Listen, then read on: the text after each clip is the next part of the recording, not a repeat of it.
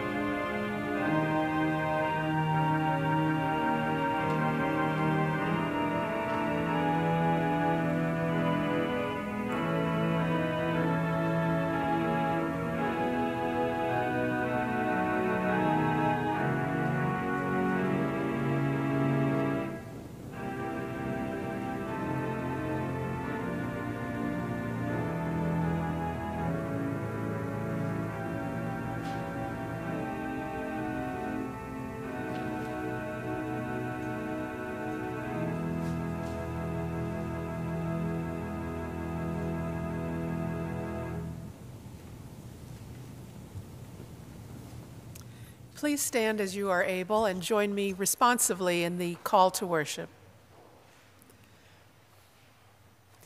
The Lord is my light and my salvation. Whom shall I fear? The Lord, stronghold of my life. Of whom shall I be afraid? One thing I asked of the Lord, that I will seek after, to live in the house of the Lord all the days of my life, to behold the beauty of the Lord, and to inquire in God's temple. Come, my heart says, seek God's face. Your face, Lord, do I seek. Do not hide your face from me.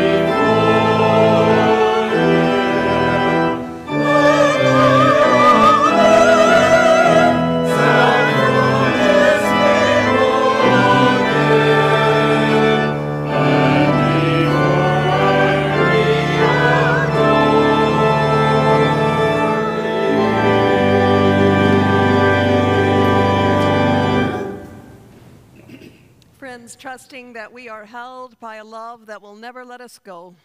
With one voice, let us pray. Faithful God, the world aches for healing as weapons fire, children waste, leaders posture, borders close, ice melts. We who bear your name often look away. In mercy and power, move in our midst. Help us fill the sunken places and level what is proud until your glory is revealed to all creation.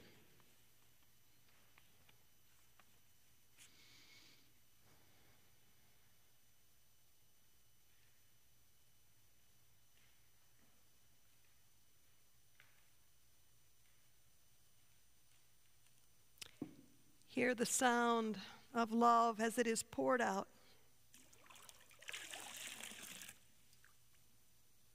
Friends, nothing you have done, nothing you will ever do is enough to separate you from the love of the one who loved you into existence and who will love you past death. And so I declare to you now, let us join together in declaring in the name of Jesus, who is God's zealous Son. Let us declare our stories are known, our sins are forgiven, our work has just begun.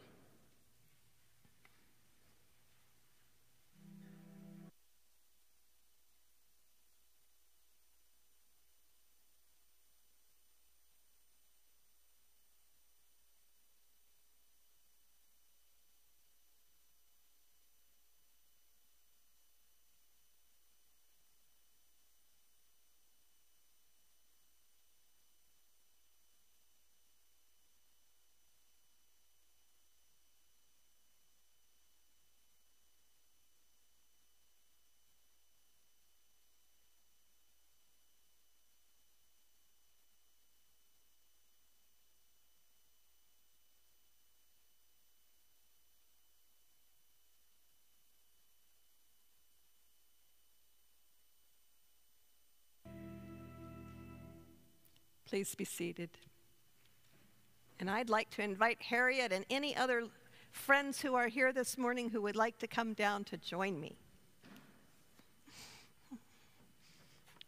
Harriet, I'm so glad you're here. Okay.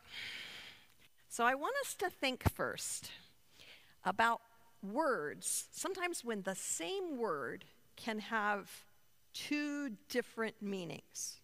So I brought some things to help us think about that. What do you think that is?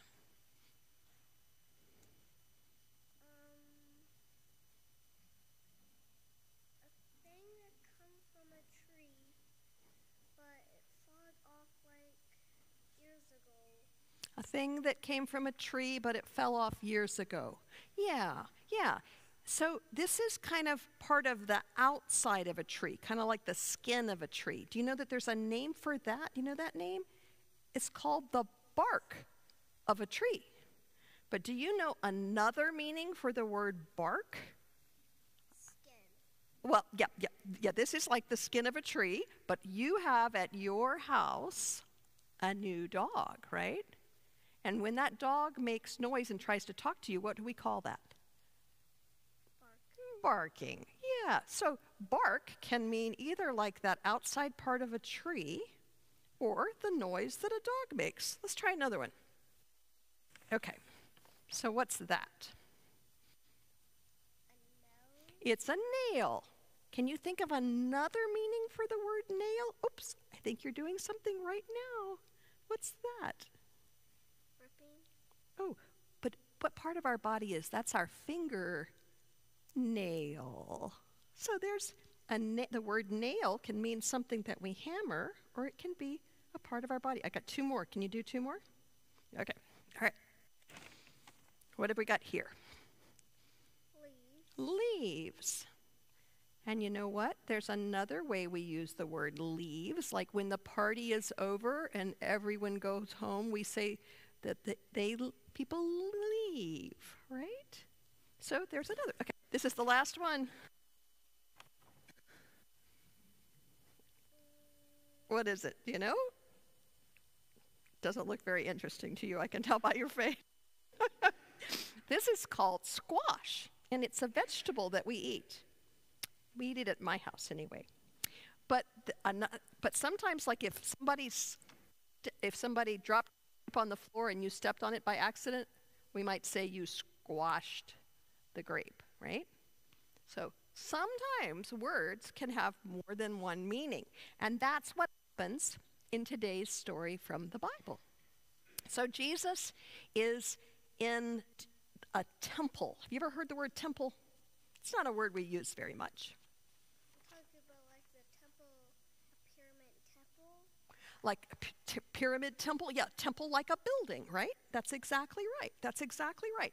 So in today's story, Jesus confuses all the people around him because he's talking about the word temple, and he's using it in a way that they don't know, because they think of the word as meaning the building, the very special building where they believe that God lives. So they've built the most beautiful building they could imagine, and they thought everyone should come there to feel close to God. But Jesus has a different idea about what a temple is. He agrees that it's a place for God to make a home, but he doesn't think that it needs to be a building. You know what? He thought all of our bodies were temples, and all of our bodies together were a temple. And if that's true, and I think we can trust it's true because Jesus said it to us, then that means that God wants to be so close to us, to you, to me, to everybody here, that we can think about God living inside of us. And if God wants to live inside of us, inside of our bodies, you know what I think? I think that means that God must think that each of us is beautiful. I think that God must think that each of our bodies is perfect. We don't have to be bigger or smaller or faster or stronger. We don't have to have a different kind of hair or a different kind of skin. Our brain doesn't need to be different. Our feelings don't need to be different. Just exactly the way we are, God says, I want to make a home in you. Can I come live in your heart? And that means that we need to take care of ourselves and we need to take care of each other, because each of us and all of us are so precious to God. So I have a different kind of prayer today. Are you feeling brave to do a different kind of prayer? Let's stand up for this one. Can we stand up? Okay. All right. So this is a body prayer. And I think you'll notice that we're going to make a cross. So there's the cross up there. We're going to talk more about that. Yeah, you've made a cross. Oh, you've made a cross in a way I had not even imagined. That's wonderful. That's a wonderful kind. Can I show you one more way? Okay, so you want to do this with me? You can use maybe this hand. Maybe. You can say, God be in my head. God be in my heart. So we kind of made a straight line there. God be in my head. God be in my heart. God be on my left side. God be on my right. Amen. You did that beautifully. Thank you so much for coming up.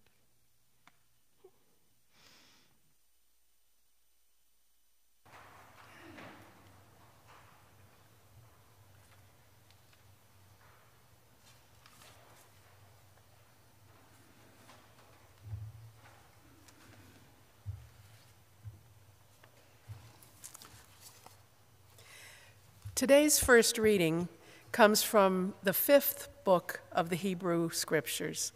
The book of Deuteronomy contains the guidance that the Israelites will need in order to live faithfully in the land that they are about to enter. First, we'll hear a summary of God's covenant with the people, and then we'll hear a very particular dietary instruction.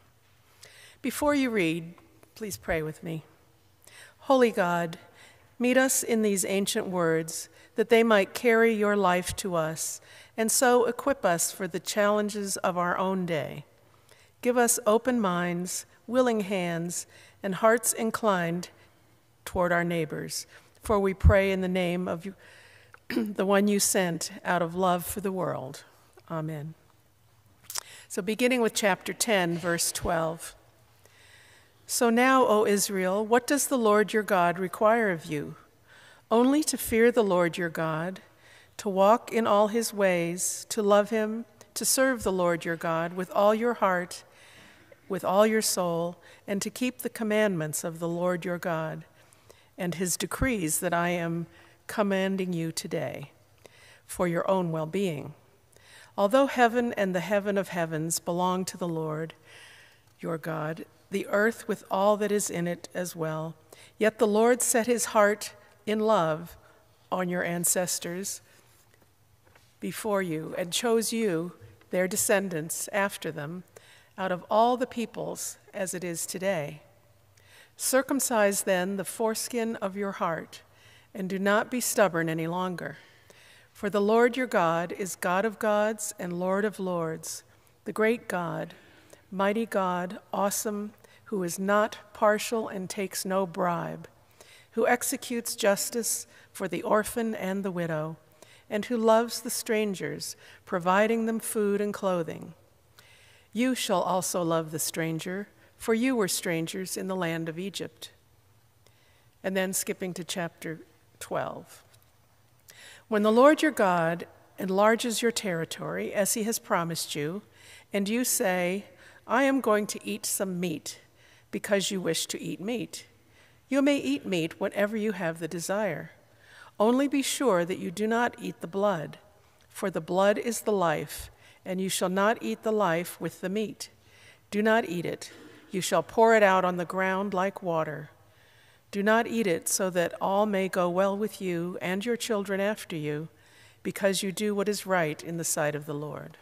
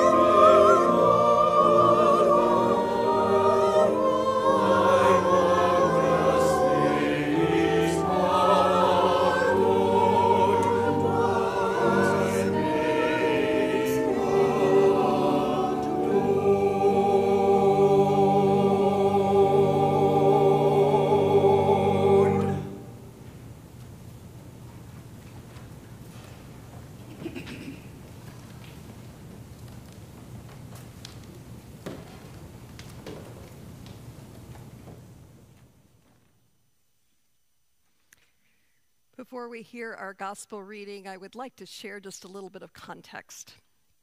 Anytime that we listen to a portion of the Gospel of John in which there are references to the Jews, we need to remember the social location from which this scripture emerged. The Gospel of John has long been understood to be the last written of the four Gospels, probably during the 80s or 90s.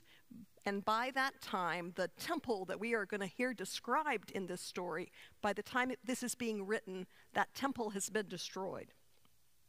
So John is writing during a time that's a really painful separation from the local synagogues and the religious power structures. There's a separation between Jesus' followers. So it's a painful time in which he's writing.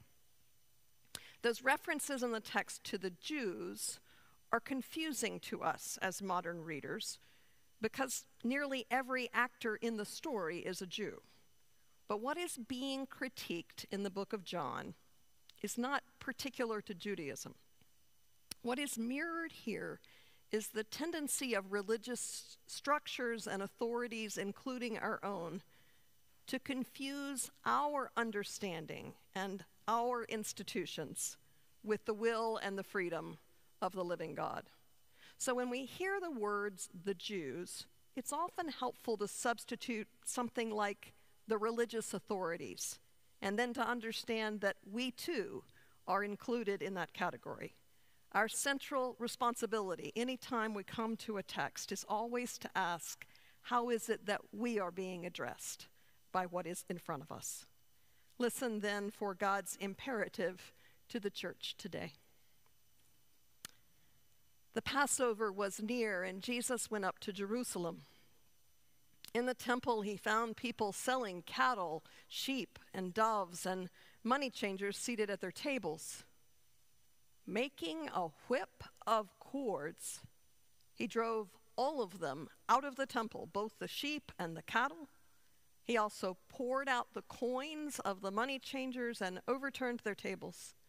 He told those who were selling the doves, "Take these things out of here. Stop making my Father's house a marketplace." His disciples remembered then that it was written, "Zeal for your house will consume me." The Jews, or religious leaders, then said to him, "What sign can you show us for doing this?" Jesus answered them, "Destroy this temple, and in 3 days I will raise it up." The leaders then said, "This temple has been under construction for 46 years, and will you raise it up in 3 days?" But he was speaking of the temple of his body. After he was raised from the dead, his disciples remembered that he had said this, and they believed the scripture and the word that Jesus had spoken. This is the word of God for the people of God. Thanks be to God. So this text comes up every 3 years in our schedule of readings that we call the lectionary. In March of 2018, I was serving University Presbyterian Church in Chapel Hill when this text appeared in the rotation. It had been a busy week. Friday had come, and all that I had on paper was the title that I had submitted for the bulletin on Tuesday. So I left my cell phone number with the receptionist at the church, and I headed home to work on my sermon. I wasn't far into the morning when the first call came. It hadn't occurred to me that it was the first week of a new month. Anyone who had not been able to pay their rent on the 1st was now feeling the heat of that deadline come and gone and the weekend approaching. And the church I was serving had a long practice of helping with utility bills in particular, but also occasionally rent payments. I tried not to begrudge the time that it took to make a few phone calls and to send a few emails to be sure that the landlord would wait until the small check we would issue could be cut and would make up what was lacking. In truth, my colleagues in the office were the ones doing most of the real work. You can see Donna smile as I say that. I was only connecting the dots. Even so, I was aware of my own impatience. So while I waited for those calls to be returned and those emails to be answered, I sat with this text and I tried to imagine the picture that John is painting. What is it that makes Jesus so angry? I wondered. Each of the 4 Gospels contains a version of this story, but John's stands apart. John doesn't suggest that anyone is being cheated here. He doesn't use that phrase, den of thieves, you may remember from elsewhere. John's portrait is more business as usual. Everyone is just doing what is expected in the temple as a busy holiday season is approaching. John's version stands out for another reason, too. John plants his story at the very beginning of Jesus' ministry. We're only in chapter 2. Jesus has just come from a wedding in Cana and a few days with friends and family in Capernaum. There have been no reports of tension with religious authorities. The stage has not been set for anger or disruption. Nothing looks out of place until Jesus arrives. These merchants, these animals, they are all right where they belong. Here's the background. By Jesus' day, the feast of the Passover, that great feast of liberation, and the feast of unleavened bread, they have been combined into one long springtime festival that lasts for 8 days. Enormous crowds made their ways to Jerusalem for this celebration. The ancient historian Josephus reports that more than 2 million pilgrims would come.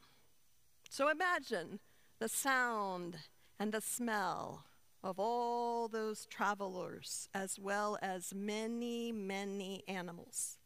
Cattle, sheep, birds, they were all required for various temple sacrifices, and also many lambs for the Passover meals. Pilgrims had to travel great distances, but they needed to have perfect, unblemished animals for sacrifice, so they didn't try to bring those animals with them. They had to buy them after they arrived. But the temple couldn't accept the Greek or the Roman coins that passed for currency most places, because those coins were stamped with the faces of the emperors, and that smacked of idolatry. So travelers, once they got there, had to exchange their foreign coins for coins that were appropriate in the temple. So all of this is necessary. The animals, the coins, the people, all of it is necessary for appropriate worship as they understood it to take place. We've already talked about the fact that the temple was understood to be the place where God dwelt. Access to God in that Holy of Holies, which lay at the center of the temple compound, that was believed to be off limits for the safety of the people. Sacrifices were a way to draw closer to God with still a measure of protection. So proximity to that holiest of holies, that central place, was divided according to a social hierarchy. Gentiles were the furthest out, and then women, and then male Israelites, and then male members of the tribe of Levi, and finally priests. The Holy of Holies itself was accessible on only one day of the year, on the Day of Atonement, and then only by the high priest. Now, all those authorities, they knew that there was a prophecy in the book of Zechariah that foretold that when the day of God's coming finally arrived, there would be no more need for trade in the house of the Lord, because every animal, every cooking pot, the whole world would be known then as holy to the Lord. So there would be a day coming when there would be no more division into sacred and profane. But the authorities have no reason to believe that Jesus has the right to declare that the Lord's coming is realized. But announce that he does. So when they ask him for a sign, he dares them to destroy the temple, boasting that within 3 days he can raise it back up. And in that moment, he is pivoting to a new understanding of temple, a new understanding of the place where God dwells. I want to go back to Chapel Hill now. The woman who called on Friday morning looking for help with her rent, she called again in the late afternoon as she was getting off from work.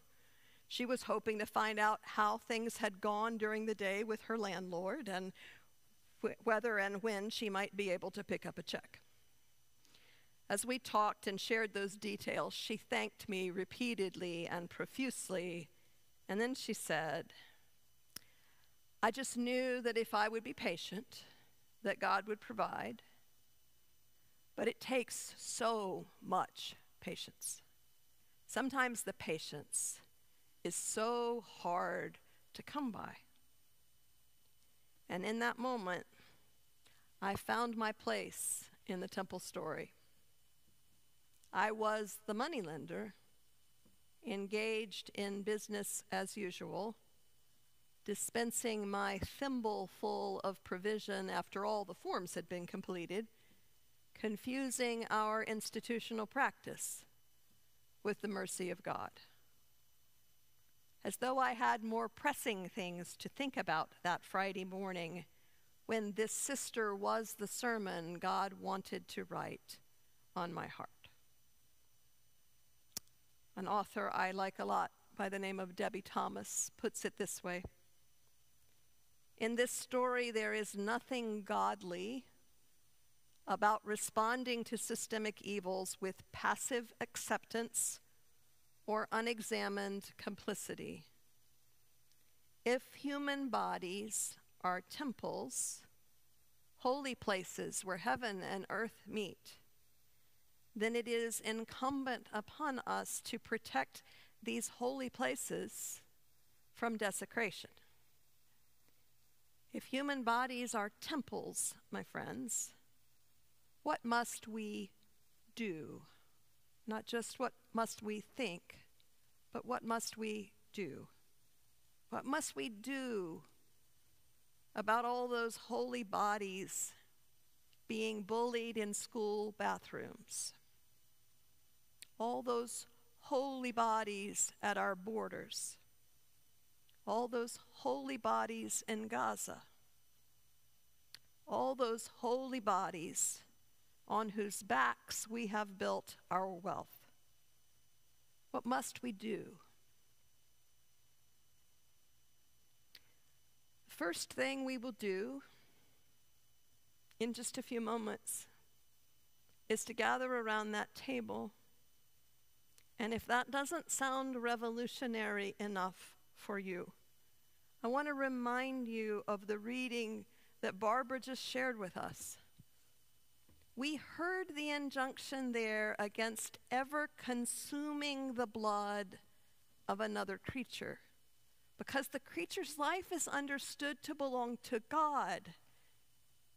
The life is in the blood, and the life belongs to God. So throughout the Old Testament, when an animal is sacrificed, its blood, its life is poured out on the ground so that it can go directly back to its maker.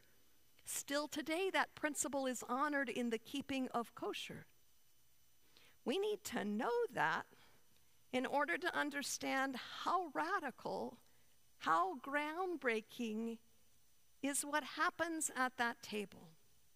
Because Jesus says, no, my life is not going to go back to God through the ground. You drink it first. Let it go back to God through all of your lives. That's the invitation. That's the charge of this table. To take his zeal inside of us and then go and unleash it in the world. In the months ahead, as we engage our mission study, we will be wrestling together over where you sense that brave wind blowing. May the morsel of bread and the sip of fruit and the glad company of other seekers be strength for the journey we will share. To God be the glory. Amen.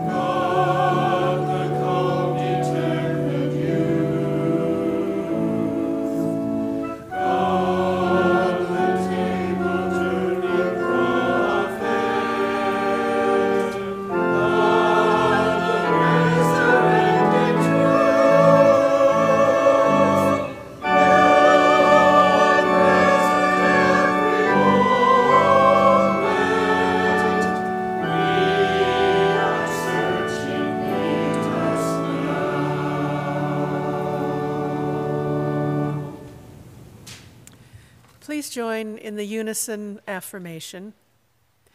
The church's story with God did not end with the latest events in Scripture.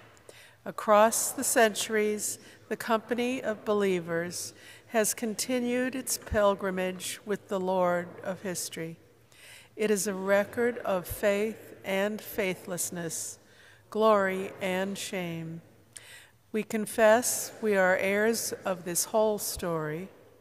We are charged to remember our past, to be warned and encouraged by it, but not to live it again.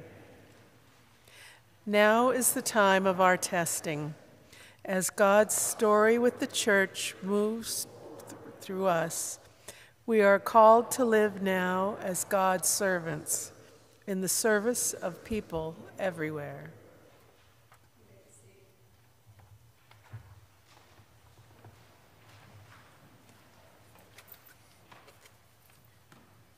Friends, this is the table of the Christ. It is prepared for those who love him and for those who want to love him. Come, feed on his life. The Lord be with you. Lift up your hearts. Let us give thanks to the Lord our God.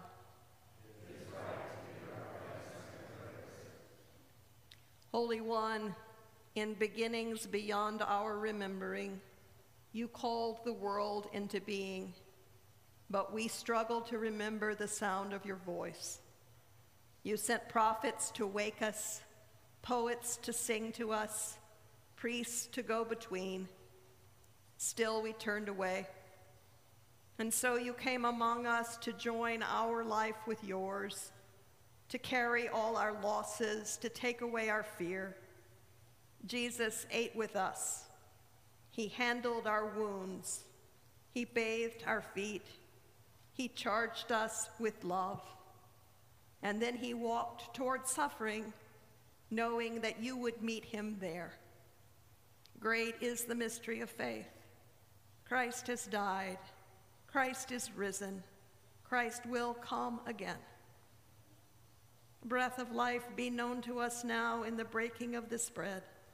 Spill again your life into this cup. Fill your people until we breathe as one, saying, Our Father, who art in heaven, hallowed be thy name. Thy kingdom come, thy will be done, on earth as it is in heaven. Give us this day our daily bread, and forgive us our debts as we forgive our debtors. And lead us not into temptation, but deliver us from evil.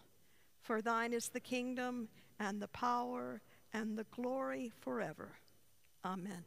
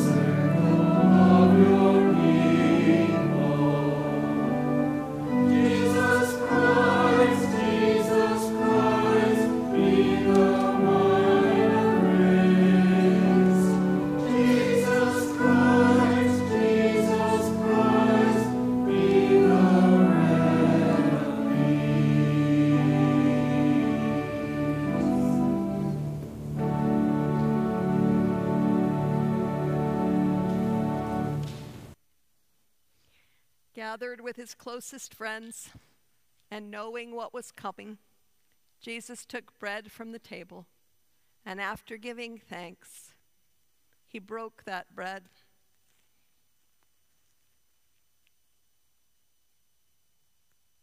And then he gave it to his friends, saying, "Take and eat. This is my body for you. Do this, remembering me."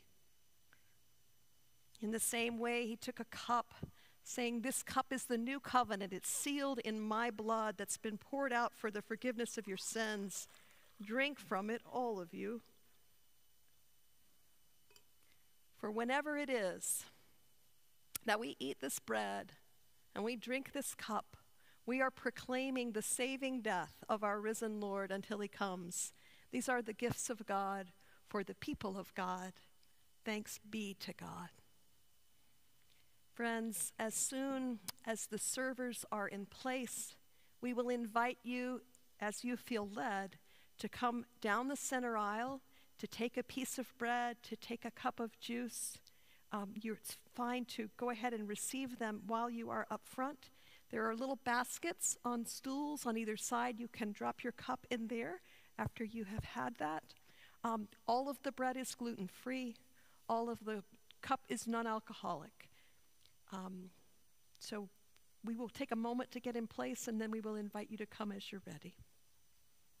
Oh, let me also say, I knew I was forgetting something. If you would prefer to stay where you are seated, one of us would be happy to bring the meal to you. So if for any reason you'd prefer to remain where you are, if you'll just kind of signal to the person who's walking around with cup and juice, they'd be happy to bring it to you. Thank you.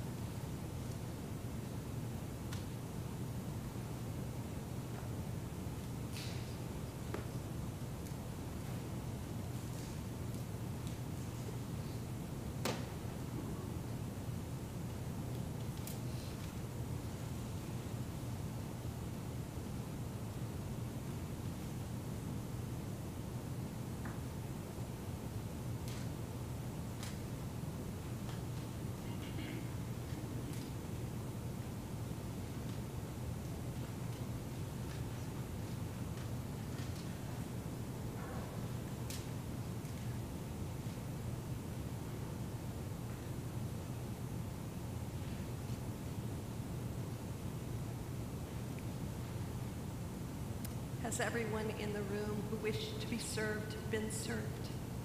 Can we bring anything to anybody? If not, let us remember those in the world who have not been served.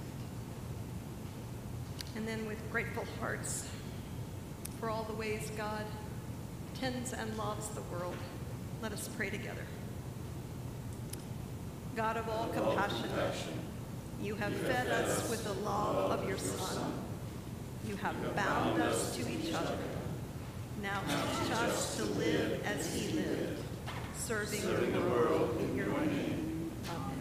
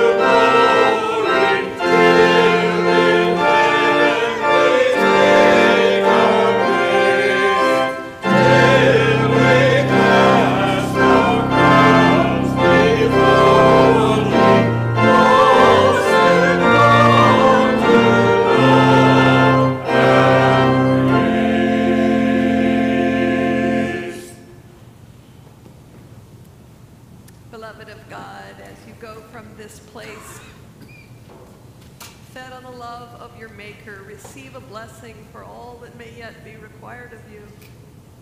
That love would cast out your fear, that you would be more perfectly abandoned to the will of God, that the peace of the Christ would reign in your hearts and through you would spread over the face of the earth. The blessing of God, who is the giver of life and the bearer of pain and the maker of love, be yours this day and always. Amen.